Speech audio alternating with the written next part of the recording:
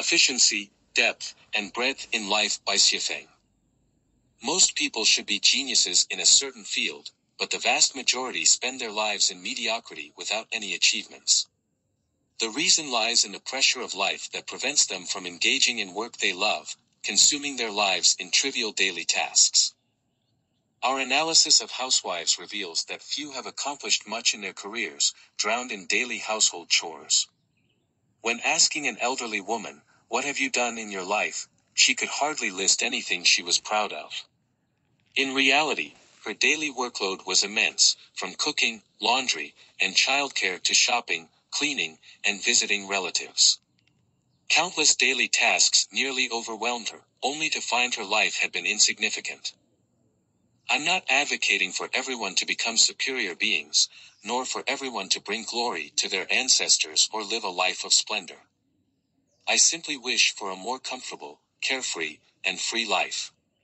How can this be achieved? Do only one thing in life. This is a truth I've recently realized.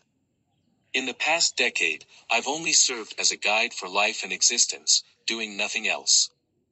This allowed me to write millions of words and establish numerous picturesque human new life model homes. However, in the past 2 or 3 months, I've been doing too much and too diversely, resulting in almost no noteworthy achievements. Daily, I wake up at 5 a.m., browse the internet for half an hour, then rush to prepare breakfast for guests.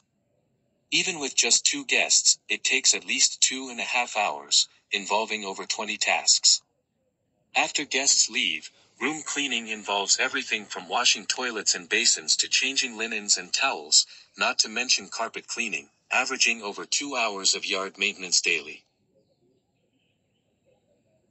Keeping a 60-acre lawn neat is no small feat, and there's always the phone to answer, trash to take to the dump 10 kilometers away, shopping 30 kilometers away, maintaining restaurant cleanliness, recording income and expenses for taxes, and paying monthly bills like internet, TV, medical insurance, gas, electricity, etc.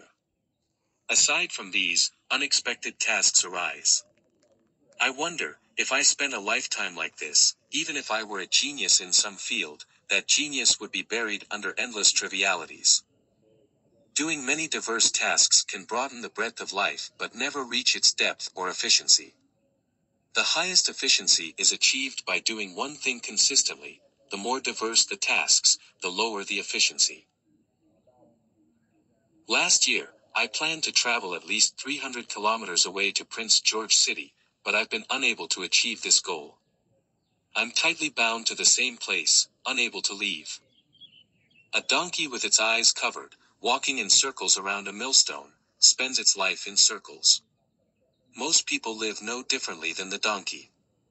The donkey has no choice but to circle the millstone. Similarly, environmental constraints and life pressures force people to repeat the same work daily, also involuntarily. Who can say, "What I do every day is what I like the most"?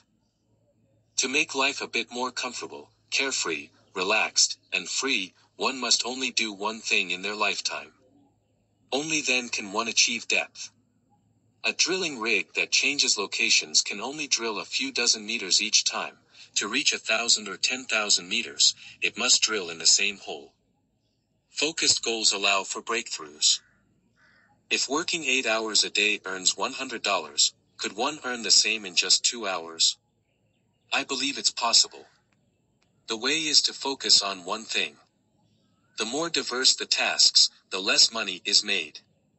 Only by focusing on one task can one be relaxed and comfortable, providing the mental and free time to explore broader fields to expand the breadth of life. The question is, who can do just one thing in their lifetime? Pursuing efficiency, depth, and breadth in life according to traditional production and living models is nearly an unrealistic fantasy for most people. There's only one path to the goal, which is to live in the life oasis model created by Lifechanyuan. That's the best place to realize life's ideals. July 16, 2020.